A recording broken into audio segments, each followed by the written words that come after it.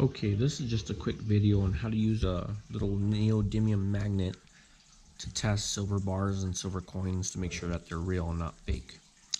It's called a slide test. All you do is put your silver at a 45-degree angle and let it slide down. If it's real silver, it'll slide down slowly. If it's fake, it'll slide down either really fast or it'll stick to it because it has metal in it.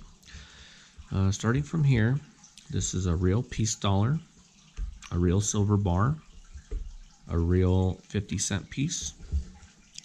This is a fake coin, and this is a real coin, but it has no silver content. So we're going to test them one by one.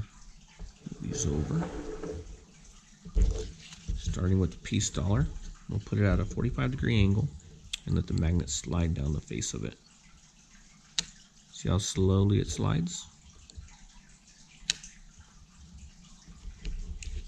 So you can tell that that's real. This is a silver bar. See how slowly it slid down that one also.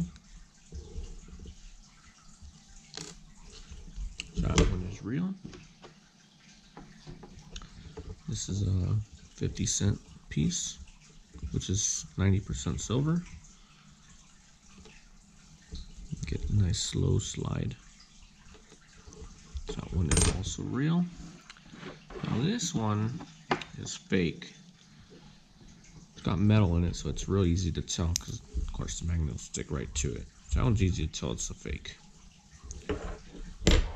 Now this one here, it's a real coin, just has no silver in it. So when we put it at the 45-degree angle, you'll see how fast the magnet will slide down it. Pretty much almost instantly. So we know that has no silver in it. Just as a comparison, this is the real 50-cent piece, the silver 50-cent piece. See how slowly it's going to slide down compared to that other one. So it's just a quick and easy test to check for silver content in bars or coins using a little neodymium magnet.